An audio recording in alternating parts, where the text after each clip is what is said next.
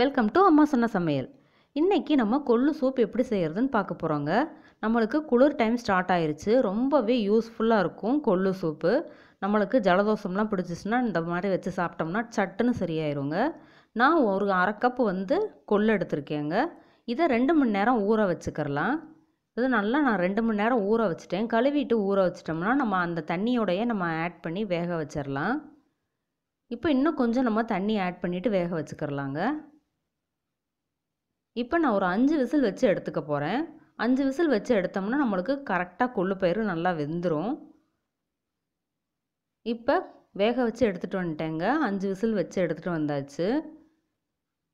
இப்போ தண்ணியை மட்டும் நான் ஃபஸ்ட்டு இருத்து எடுத்துக்கிறேன். இந்த தண்ணியில் தான் நம்ம சூப்பு வைக்க போகிறோம். இந்த பயரை நம்ம சுண்டல் மாதிரி பண்ணி சாப்பிட்லாம். அதுவும் டேஸ்ட்டு சூப்பராக இருக்கும். இப்போ சூப்புக்கு தேவையானது 2 பச்சை மிளகா, 2 தக்காளி, ஒரு பெரிய வெங்காயம் எடுத்திருக்கேங்க. நீங்கள் வேணால் சின்ன வெங்காயம் கூட நீங்கள் ஆட் பண்ணிக்கலாம். அதுவும் டேஸ்ட்டு நல்லாயிருக்கும்.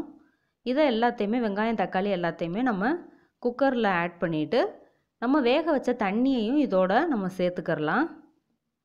சேர்த்துட்டு 2 டேபிள் ஸ்பூன் நம்ம வேக வச்சுருந்த கொள்ளு பயிரையும் இதோட ஆட் பண்ணிக்கிறலாங்க.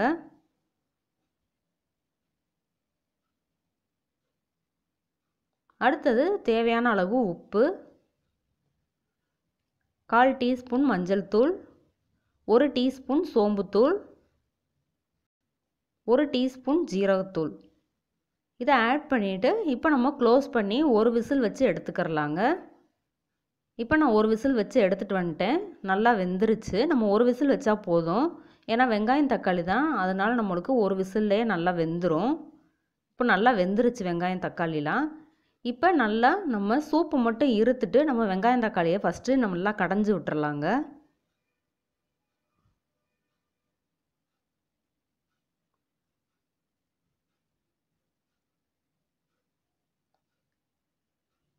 இதை நல்லா கடைஞ்சிட்டு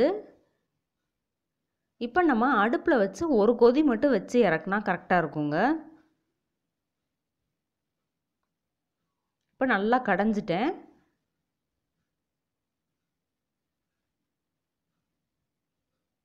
இப்போ தனியாக எடுத்து வச்சுருந்த அந்த சூப்பையும் இதோடையே ஆட் பண்ணிவிட்டு இதை நம்ம அடுப்பில் வச்சு ஒரு கொதி மட்டும் வச்சு இறக்கிடலாம்.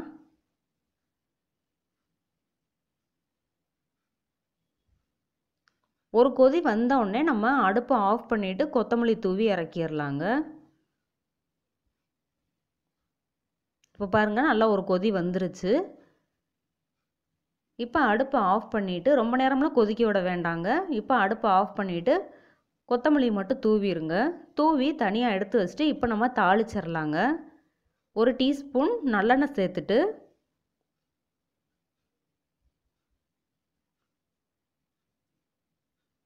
கடுகு கொஞ்சமாக சேர்த்துக்கிறோங்க.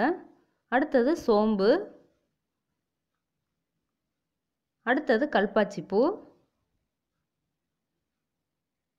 அடுத்தது பிரியாணி இலை கொஞ்சமாக, எல்லாமே கொஞ்சம் கொஞ்சங்க, லைட்டாக வாசத்துக்கு மட்டும்தான் நம்ம சேர்க்குறோம். அடுத்தது கருவேப்பிலை, அதையும் போட்டு தாளித்ததுக்கப்புறம் நம்ம சூப்பை எடுத்து அப்படியே இதில் ஊற்றிடலாங்க. அப்போது நம்மளுக்கு நல்ல ஃப்ளேவர் கிடைக்கும். இந்த மாதிரி எடுத்து ஊற்றிடுங்க.